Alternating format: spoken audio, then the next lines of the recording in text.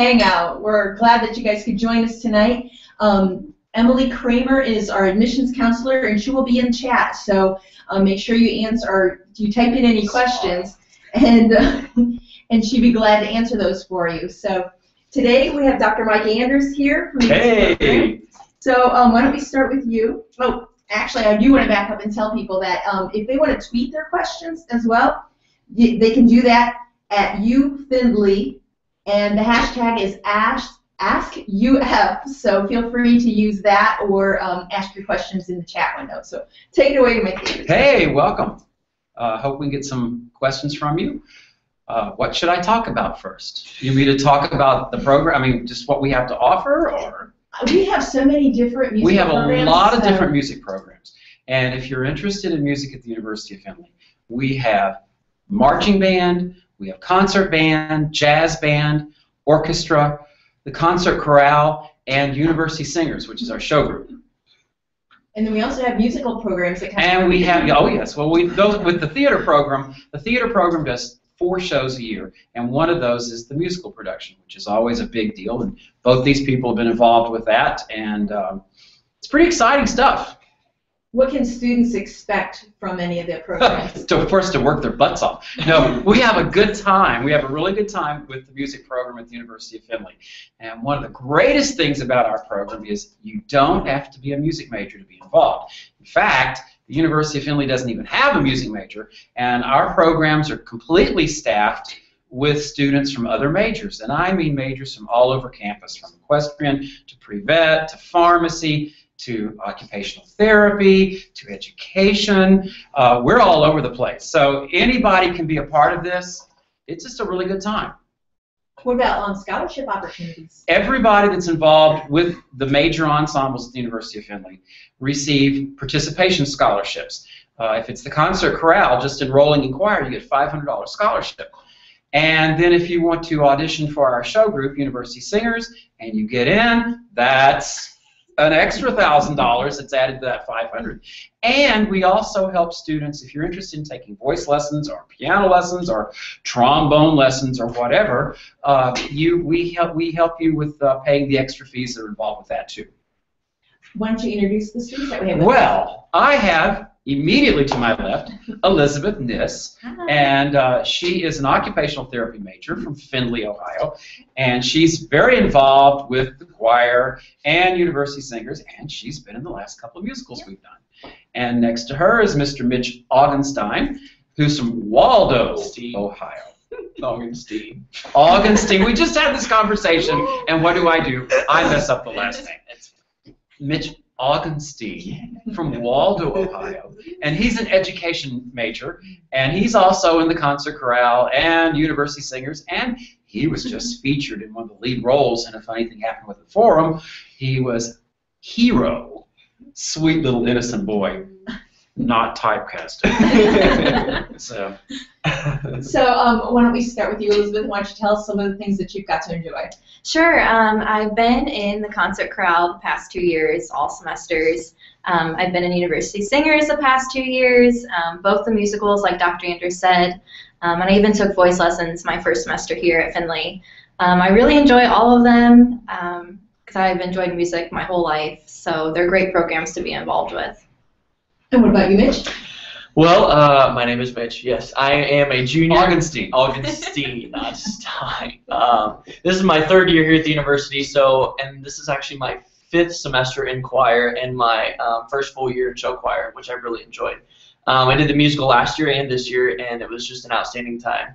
I'm involved in a ton of different activities, and music stuff is always my favorite because it's a nice escape from the reality of academics, and so I think we always have fun whatever we do. I think that's one of the big selling points here. Here's your chance for 3 hours a week to not study chemistry, or to not worry about other classes. You can just turn it off for 3 hours and sing and have a good time and relax, but you still get work done. Absolutely. So what about the flexibility? Tell us a little bit about what majors you're in, and how does this fit into what you're trying to study? Yeah, I'm studying occupational therapy, and I don't start the actual OT classes until fall of my junior year. So I've been doing a lot of gen ed type things and classes geared towards OT, but music has not been an issue with scheduling.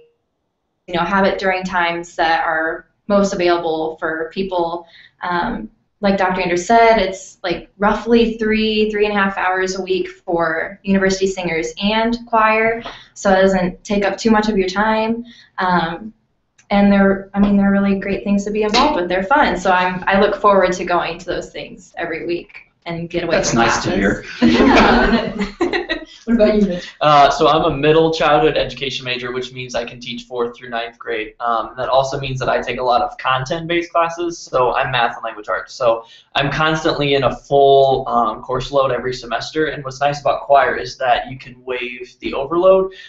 If you don't really know about that, that just basically means that if you take more than the max amount, you usually have to pay for it.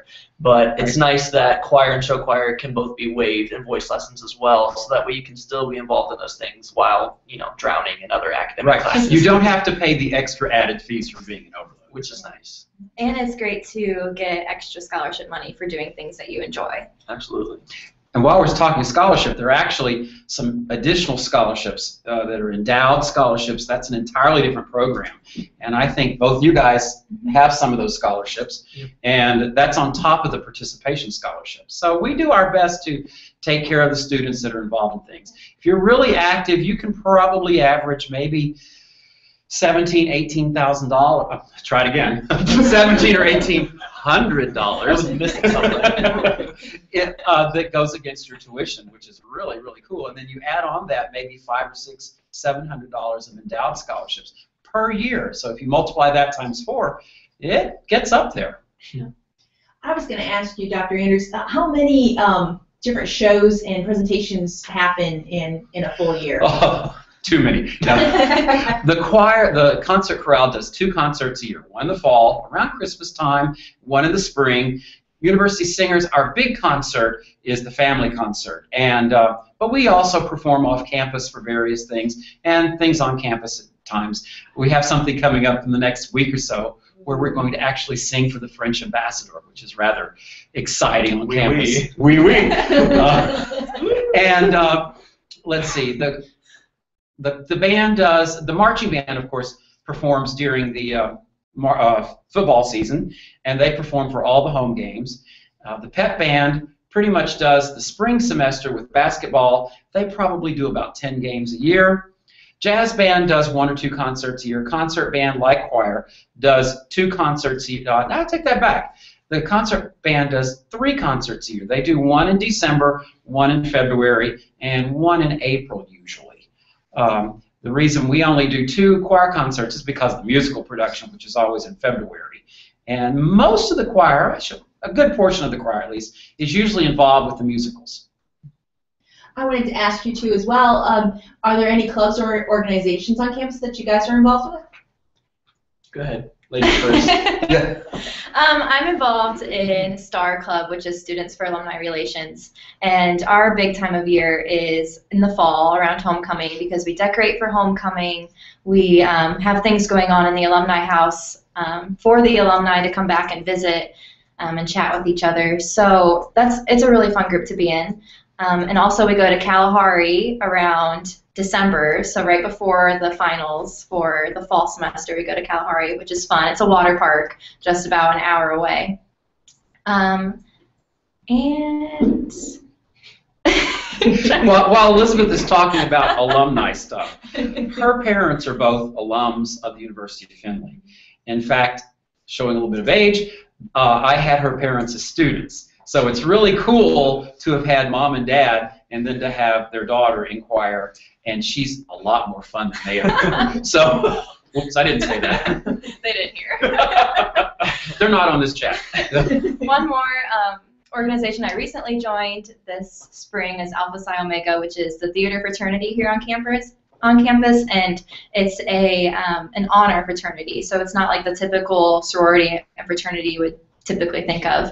And I'm excited to be in that group because it's a great way to stay involved in the theater program, even if I can't be in a show due to classes or other things going on. I can still keep up to date with what's going on in the theater program through that club, and do things like sell flowers for the shows and be involved in other activities that aren't necessarily the show. Yeah, and if you're not even in the show, at least you can be in contact with some of your friends. Right, exactly. And since we have such a diverse population with majors, many times the music program or the theater program is a way of getting in contact with your friends who may be taking classes that you never see during the daytime. You see them at night. Right, right. So. And as for me, what clubs am I not involved with? I'm in a variety of different things.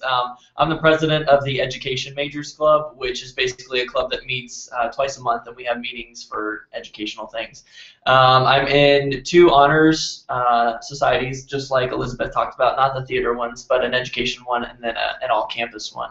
And then, like Elizabeth, I'm also, in choir and show choir, and then I'm also involved with STRIDE, which is an organization that helps with students with disabilities. So it's just really nice to be involved in a variety of different things while still having time to do a lot of the fun stuff on the side, too. What are some of the fun things that you guys do on campus? I mean, I know there's, the organizations that you're involved with, but are there any activities? I know, like, we had a recent big concert that kind of a big deal around here. Just tell us about some of those things. Well, the concert was a couple months ago. It was the Plain White Tees. So having them on campus was a huge event, and a ton of students went. It was a lot of fun because that's not something that we typically get to have here on campus. And there's so many other activities going on all the time. Like, for instance, this evening there was like cake decorating, cupcake decorating you could do. Last weekend. And eating. Yeah, and eating, of course. Well, eating. Last weekend there was a Gatsby-themed dance on campus, and it was Healthy Kids Day last weekend, so they had a bunch of kids' activities in the rec center. So there's always something going on, always something you can be involved in. Even if you're not in a club or organization, there's so many activities you can go to and other things you can learn about through that. And on top of that, I'm involved with a lot of the intramurals on campus when I have time. A lot of those take place in the evening. There's like dodgeball, volleyball, soccer, basketball, volleyball, all types of different things. So if you played sports in high school or even just want to try something new, it's really a great way to get involved and like meet new friends. Because even if you don't have a team of students, you can still put your name in there, and then they will assign you to a team. So you get to meet a lot of different people, so I enjoy that. And then as well as the Massey Museum, they often have a lot of events on Sundays, and that's a big museum for children's illustrations, for children's books. And so for me, it's a really great opportunity as an educator because I get to interact with children's books and be with students on the weekends, so it's a lot of fun. And I want to point out, too, quite often with our concerts and things, students like this are part of the entertainment on campus. With our family concert with University Singers, 2 weeks ago we had a big choir concert, a piece called The Armed Man, a Mass for Peace, and that was very well attended, and a lot of students are involved with that. So. Mike, maybe you can tell us a little bit more about what sets our music programs apart from other colleges. One of the greatest things about our music program, and I have a PhD in music and all this kind of good stuff. In most colleges and universities, if they have a music major, students that are not music majors really don't get a chance to participate in the music program. And so at the University of Findlay, it's a great place that if you want to be an occupational therapy major, or an education major, whatever, that you get a chance to participate in all these musical things like choir and band and orchestra and be a part of the musical theater. Without saying too much, my daughter attends a very fine school that shall remain nameless that has a phenomenally good musical theater program, and she's a musical theater major. If Mitch or Elizabeth went to that school, they would not even have a chance to audition for the musical. So here at the University of Findlay, they not only get a chance to audition, but they're part of it. And the same thing with choir and band and jazz band and this sort of stuff.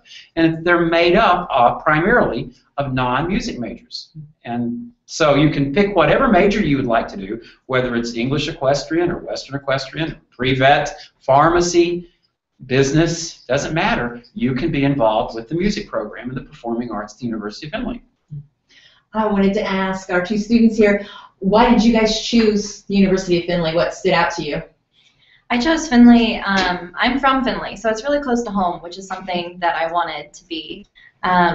They have a great OT program here. You can get your master's here in OT, which is what you need to be a practicing occupational therapist. So the fact that I could come here and stay through my master's, that was very appealing. All the scholarships that Findlay offers are great. They're just fantastic. I can't say anything more. We try. I'm getting a decent amount of money, and so that was a very big attraction to this school as well. And also Findlay has just a great sense of community, and I feel at home at this school, so that's also a big plus. And building off of that, I instantly fell in love with the campus as soon as I came and visited. I initially came on a tennis scholarship, so I came for the sports realm first. But then as soon as I came to the campus, I knew that it was somewhere that I wanted to be. It's nice that it's kind of in its own community, like Elizabeth said, but it's not just the college, whereas if you were to go to some schools, literally it's like the College of McDonald's, and that's all you got. But here, you know, there's actually two sides to the town, so that's kind of cool. And it's just, like she said, it's a really great community-based school where you get to meet a lot of different people, but yet it's not overwhelmingly large. And so many times with what we do, we really are a family. I mean, I've been teaching for a long time, and these are like my kids in a sort of weird way. At least they treat me like their parent. I'm not sure why. I don't know if it's the gray hair or what. But we really do. We're a close bond of students and faculty. And to have, I went to a large state school many years ago, and never did I have the chance to sit down and pal around with a prof. It just didn't happen. And here, the profs are very approachable for our students. You get to know them. Many times we have things at our houses for students. So it really is, they're like an extended family for us. I know something else that maybe you can expand on is when you're putting together the presentations and all the different shows, how involved are everyone? I know that doesn't sound right. From start to finish. I know, like, as far as collaboration for maybe set designs, lighting. Well, if you're doing a musical production, it's mammoth. I mean, we do a show and you know, a show that might have 25 people in the cast. By the time you're done with it, you've probably involved about 100 people. So you may have 25 people on stage, but you've got maybe 10 people backstage or running lights. And then we have orchestras that play for us. You know, we're very fortunate at the University of Findlay. When we do a musical production, we use a full orchestra. Even a lot of schools that have very large theater programs do not have that luxury. So the fact that our students can actually sing with a live orchestra, not pre-recorded tracks or any of this sort of stuff, is a huge thing. But you add all these things up, and you've got people working makeup, and people working hair, and people working costumes, and setting lights, and painting sets and designing sets. So we have students that actually do the hands-on painting. We've had one particular student, Zach, I'm thinking of, Zach Heiser, who's actually designed a set for one of our main stage productions. I wanted to ask you all, too, what advice do you have for students that are looking to come to the University of Findlay and pursue one of the music programs? Well, first of all, get involved. That's the big thing. Get involved with campus life, whether it's the music program or athletics or any of the number of clubs we have. We have a few Greek organizations. Get involved. That's the big thing. I would say step out of your comfort zone. I was nervous that I wouldn't be good enough for the music program, for instance, or that I wouldn't be accepted. But it's just a great thing to kind of step out of your comfort zone and really kind of see who you are and see what you like and see what you can get involved with. So like he said, along with getting involved, don't be afraid to get involved, because everyone's afraid when they first get here. All freshmen, whether they say it or not, are afraid to meet new people and afraid to do a change. I mean, it's a big step in your life. So I would just say that take that courageous step and actually do something with Well, I'll even go a step further with that. With the music program, we have students in my choir that have never done music in high school. Mm-hmm. And so, speaking of stepping out of their comfort zone, and they walked into a choir and they'd never really sung in high school before, that's a big deal. But they're welcomed, they get involved, we make it work. So we have a good time. And college is the time to do things that maybe you've never done before, or to be super involved. So you don't want to regret not being involved in something. So like these guys said, just step out of your comfort zone and get involved, because it's a lot of fun here. We are here for you. Well, as we wrap this up, the last question I always ask everybody, and I want to hear from all of you, what do you love about being an Oiler? Well, first of all, I look good in orange. But no. You know, I've been at the University of Findlay for 33 years, and I came to Findlay College in those days to be here for maybe 2 or 3 years. And here I am all these years later. I still love it here. I love being engaged with my students. We have a good time.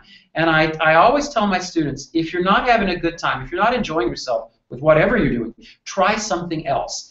And Findlay's always changing. There's something going on literally day in, day out. And if you don't like something, stick around a day or two. There'll probably be something else along the way. So again, for me, it's just the activities. It's working with wonderful students that I really do love and enjoy being around. For me, I love being an Oiler, like I said earlier, because of the strong sense of community. You can meet so many people by doing various different things. Even in your classes, you meet so many people, and you become close with your professors. Your professors really do care about how you're doing in their class and want to see you succeed.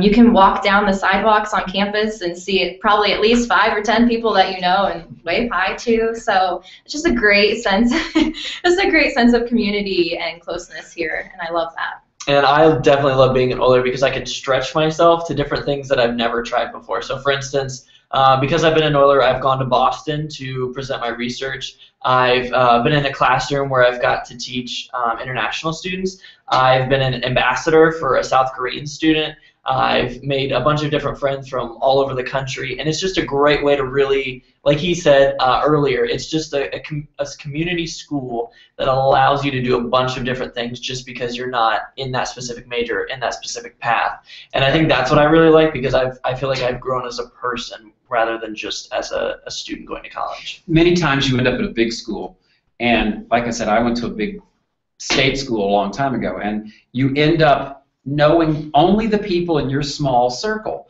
Where here at the University of Findlay, you end up to learn everybody across campus, whether they're international students. We had an international student perform on our choir concert this weekend from Saudi Arabia, of all places.